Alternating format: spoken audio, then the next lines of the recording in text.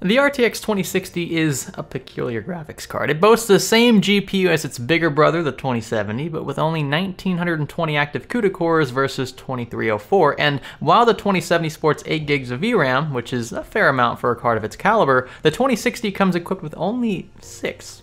As such, memory bandwidth is reduced, RT and tensor cores are stripped down, and TDP follows suit. But so does the price. This is perhaps the first affordable, I say that in very bold quotation marks, affordable RTX graphics card. And I mean, when seen in the context of a $350 MSRP, right now you can buy it for over 400 bucks in a few cases here in the States, and even more if we're talking about internationally. It's difficult for me to say affordable, but I'm saying it anyway because when seen in the context of other RTX graphics cards, this one is affordable. So then, what is my verdict on the RTX 2060? Well, my conclusion might surprise you.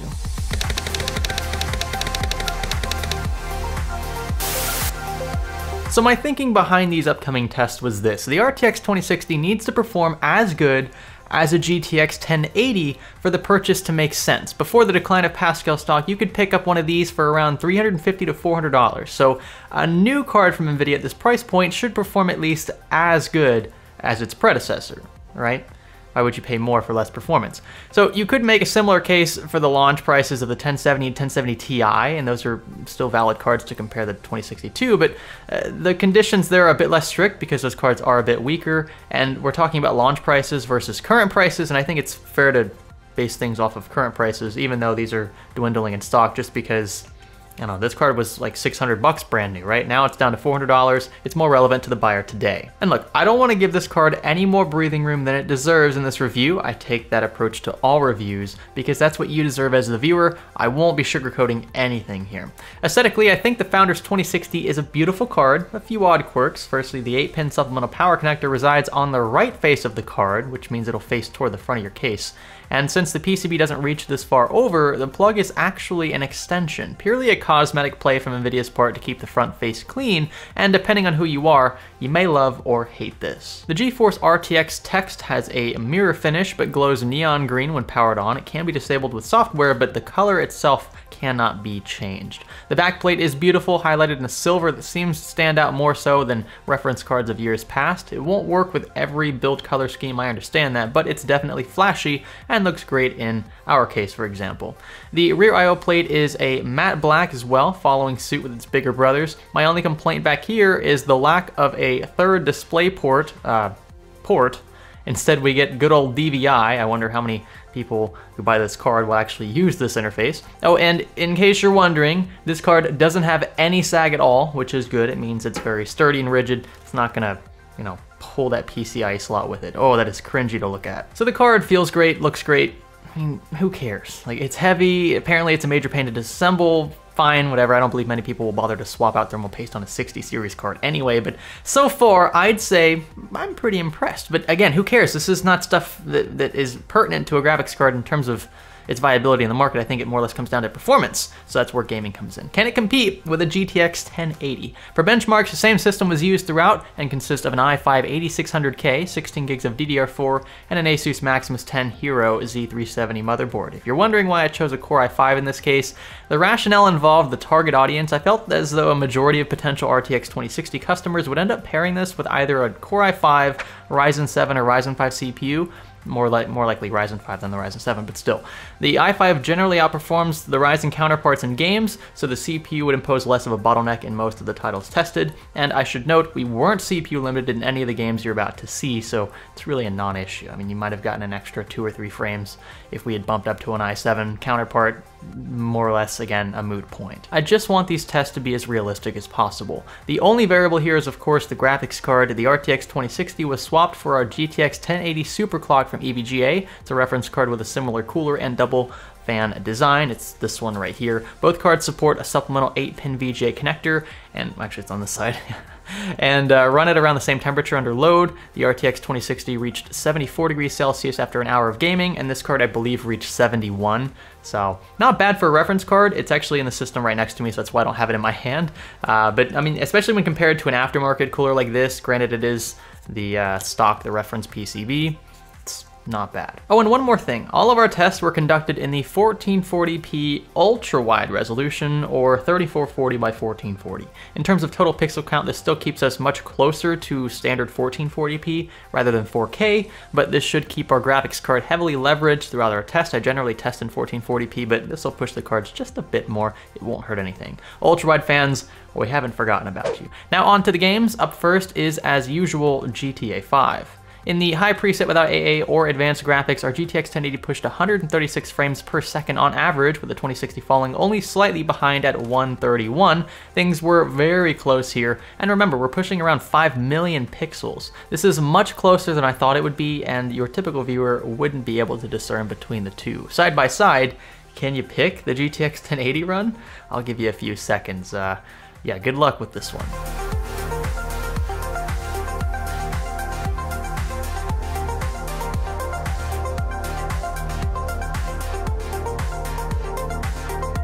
Up next was Doom running in the Vulkan API. Again, the GTX 1080 edged out a very slight victory, but across the board, both cards held their own. Our lowest 1% of frame rates still averaged above 120 FPS, and the lowest 0.1% averaged above 100, so this is more than satisfactory. Here's a side-by-side of each game again, and you can try your best to figure out which is which.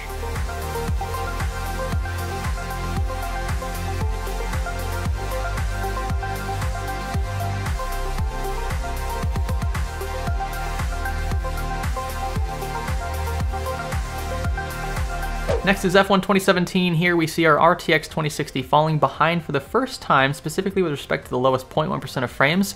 We aren't sure what exactly caused this. Our frame buffer had some breathing room, and thermal throttling wasn't an issue at all. I was monitoring temps the entire time. Although these cards tend to kind of clock themselves based on temperature, there was no severe throttling issue. That's what I meant to say. Even after 3 passes of this, we were seeing the exact same dip at the lowest 0.1% of frames. So I'm going to call this an optimization issue. And I mean, F1 2017 was released in 2017, so it's been a while. Next up is Shadow of the Tomb Raider. Here things are pretty much neck and neck, despite our GPU being the severe bottleneck in this case. The RTX 2060 did an admirable job keeping up with the Pascal giant. Now, PUBG is a weird one. It always is. It's come a long way since launch, but still needs a fair share of optimization. This is expressed in our lowest 0.1% of frames, where things actually took a drastic turn south for our GTX 1080. I couldn't call this the norm, definitely the exception, so depending on our config, these random stutters could make or break this game for you. Witcher 3 is a very GPU-intensive title, even without mods, and if there's any difference between these cards, this game will show that. And in the Ultra preset, less Hairworks, it gets very difficult. The GTX 1080's extra CUDA cores and slightly higher clock speed win without a doubt this time, and at these lower frame rates, every single one counts. 65 versus 59 on average narrows to a 5 FPS split among the lowest 0.1% of frames. This isn't a terrible disparity, but it's a bit easier to tell the difference between the two when they're running side by side at a much lower average frame rate. Okay, so ultimately the RTX 2060 lost to our GTX 1080, but it's the margins by which it lost that have me so surprised. I seriously expected this card to fall significantly further behind the mark. But does that mean the 2060 is worth its hefty 60 series price tag? This is, without a doubt, the most expensive 60 series card we've ever seen. Depends on how you look at it. And for just the graphics card and assuming a $350 price tag for the 2060, that's giving it a slight edge, I understand, and a $400 price tag for the 1080, the RTX 2060 comes in at around 1.7 frames per dollar, with the GTX 1080 coming in at just under 1.6 frames per dollar. However, factoring in an additional $600 for each system build, the RTX 2060 PC earns around 0.624 frames per dollar, while the GTX 1080 PC earns 0.625. So, yeah, for all intents and purposes, when seen in the context of the entire system, the values of these cards are almost identical. And is that a bad thing? No, not really. In my opinion, it just, I mean, look, it's no 1070, right? This isn't 980 Ti performance for the value of its 70 series card, and in the same light, this isn't 980 performance and value in a 1060, especially for the price, because Pascal cards were comparatively cheaper. But what is worth noting is that we're getting almost GTX 1080 performance for between 60 and 70 series prices. It's honestly not that bad, and it leads me to conclude that the RTX 2060 is a decent buy for the money. It isn't great, but seeing as though we don't have much from the red team to compete with right now, I mean, Radeon 7, come on. After my own testing, I'd say it's a win for buyers in the market for a solid 1440p graphics card. You don't have to agree with me, but based on my own test and my somewhat extensive, you know, I guess experience with graphics cards, I would say this is a pretty fair buy. So be sure to leave a comment down below with your current graphics card and whether or not you intend to upgrade. Also, whether or not you agree with my conclusion this is actually a decent card for the money. Like this video if you thought it was cool, click the red button if you're feeling lucky, and stay tuned for more content like this. Also stay tuned for the rumors regarding the 1660 Ti. Apparently, basically RTX 2060s without RT and Tensor cores. Notice I didn't test Battlefield 5 in this video. I also didn't test the Metro Exodus. Apparently that just rolled out like today.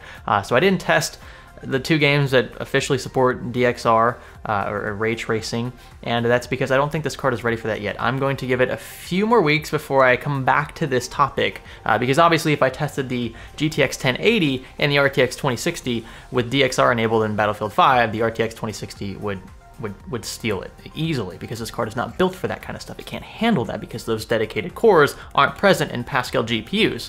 But when I have a few more cards on hand with which to compare, maybe optimization kind of takes hold a bit more with the few games that do support DXR, I'll revisit this and see if the 2060 is at all viable for ray tracing games. This is Science Studio. Thanks for learning with us.